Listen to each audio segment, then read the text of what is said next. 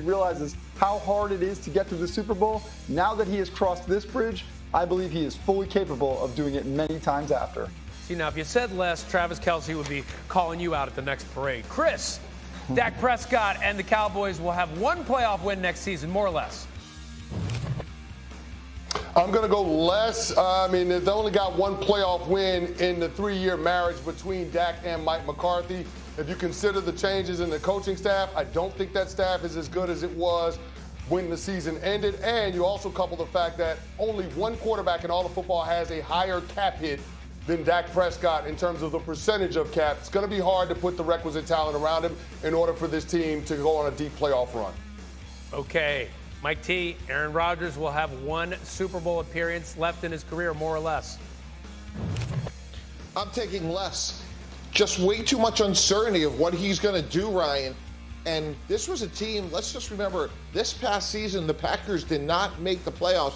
They lost to Detroit in the last game. So, ironically, his best chance to make it back to the Super Bowl would be with Green Bay. However, there's so much uncertainty. Is he going to play, and where is he going to do it? Right, and right now he's doing it in Green Bay. He's still a Packer, so let's keep it in the NFC North, shall we? Because our next stop is Chicago. The Bears, they're on the clock. They have the #1 pick in the draft, and presumably a franchise quarterback in Justin Fields. Or do they? Because there is so much talk right now about whether or not they will trade Fields and take a certain quarterback with the top pick. So let's go around the horn, guys. I want to get your thoughts on this. Mike, what would you do? Yeah, I would draft Bryce Young from Alabama. I would trade Justin Fields, a good quarterback. I've seen Bryce Young. I've seen greatness. And I want to reset that clock for a rookie quarterback contract. We just talked about astronomical numbers, $50 million a year and more. And when you look at the Jacksonville Jaguars, guys, they went out last year on Trevor Lawrence's rookie deal and signed a whole bunch of B players. I would do the same thing if I'm the Bears. And while I like Justin Fields, he has turned the ball over, for me, a little bit too much. He's only played 27 games and led the NFL in turnovers the last 2 years. So when I look at the totality of the factors of getting a better player, a cheaper player, and the other player turns the ball over, I'm drafting Bryce Young and trading Justin Fields for a first-round pick and maybe more. Canty, what do you think? I think you keep Justin Fields and you trade the #1 pick and stockpile picks. Now, a part of that math has to be the Chicago Bears asking themselves two questions. Do I have a quarterback that can be a difference maker? Yes, you do. He ran for over 1,100 yards last year and combined had 25 total touchdowns, and he doubled his QBR from year 1 to year 2. He's a guy that can be a difference maker, especially when you put the requisite pieces around him. The second question that you have to ask yourself is, what can you get for the #1 overall pick? You got to find a team that's willing to do the dance to give you commensurate value for that pick, and I believe they will. Since 2010, you're talking about 8 drafts where multiple quarterbacks were taken in the top 10, in the first round, and one has gone #1 every single one of those times. So I think it's a situation where if you're the Chicago Bears, you're going to find a team that's going to give you a bevy of picks in order to move up to that spot and take their quarterback of their choosing. So you keep Justin Fields, you use the draft capital that you get to put pieces around him. Yeah, maybe they got the Colts on line 1. So, Jeff, how do you think this all plays out? Lay out the factors for us here.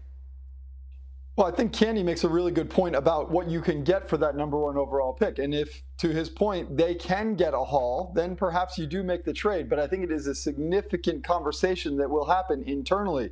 That's the way NFL teams operate. They try to take the emotion out of the situation and ultimately make the decision with more objectivity. And in this scenario, yes, you do have the Colts and you do have the Texans as 2 potential teams that could vie for that spot. Are they willing to give up enough for you to, say, bypass picking a quarterback with that first overall pick and trading it away, keeping Justin Fields? Or do you also kind of put out feelers to find out what you could get in return for Justin Fields? Again, I'm not saying they ultimately do it. They can be very happy with Justin Fields and feel good about his future, but also do the homework necessary to find out what is the smart move here. Yeah, Mike, I think about this, and I think Justin Fields was 7th in the league in rushing last year. Not among quarterbacks. Overall, wow. This is a guy who escaped the pressure behind a leaky offensive line, not a lot of offensive weapons, but at the same time, we're talking about possibly trading him. Why would you give up on Fields so soon? Take us through the mindset of a GM.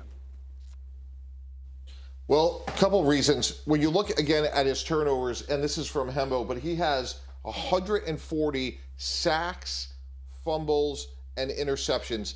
That's the most in the NFL, and he's only played in 27 games over 2 years. So that is a big concern. Like, will that get better? Yes. Like, we've seen Geno Smith get better, Jalen Hurts, Josh Allen. He can get better. However, that is a concern going back to his Ohio State days. And again, this isn't in as much as saying that Justin Fields won't improve, because he will. He improved when he went from Georgia to Ohio State in college. But when I have a chance to get somebody like Bryce Young, who I think has a chance to be really special, I don't want to bypass that opportunity, Ryan. The big if on Bryce Young, again, is his size. He is small, but he did go through the rigors of the SEC and play at a really high level. So to me, that's a chance worth taking. Yeah, they got to fix that line. They got to give him something to work with if they go in that direction, because you got a 6'3", 228 Justin Fields who absolutely got crushed in Chicago over the last couple years. In March, and same for Aaron Rodgers. He can't be traded from the Packers until March 15th. So it is a situation where teams will certainly do all their due diligence, figure out who it is that they're going to target.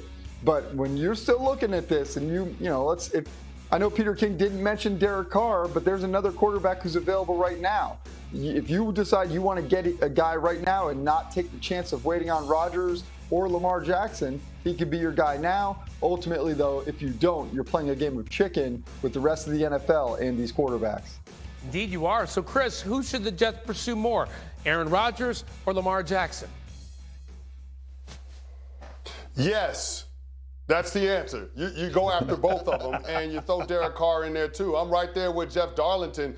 Beggars can't be choosers. Right now, the Jets are in an unenviable position because they don't have competent quarterback play in-house between Mike White and Zach Wilson. So it's a situation where you bait all the hooks and you reel in whichever one bites first. If that ends up being Derek Carr, so be it. You have your quarterback, you have that certainty, because guess what? If Jets general manager Joe Douglas and Jets head coach Rob Saleh don't find themselves in the postseason in 2023, there's going to be somebody else making the decision about who's going to be the quarterback and all of the other consequential moves that the Jets need to make in 2024. When the head coach and the GM are in the hot seat, you got to solidify the most important position in all of team sports, and the sooner you do that, the better off you'll be. Mike, you know what keeps sticking with me about this quarterback carousel? You talk about Baltimore, right? We know that there's some kind of impasse going on with them and Lamar Jackson. We know that Derek Carr is now available right now. So if you're a GM down there, do you put a call in to Derek Carr and risk what that might be in terms of getting back to Lamar Jackson? You have to do that. It's part of your job responsibility, because let's say you franchise Lamar Jackson and give him the traditional franchise tag. A team like the Jets, a team like Atlanta could give up 2 1s.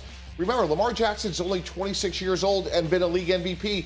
So just like we're looking at all options for another team, if you're the Ravens and you don't have Lamar Jackson, all of a sudden Derek Carr looks pretty darn good. So you do have to protect yourselves.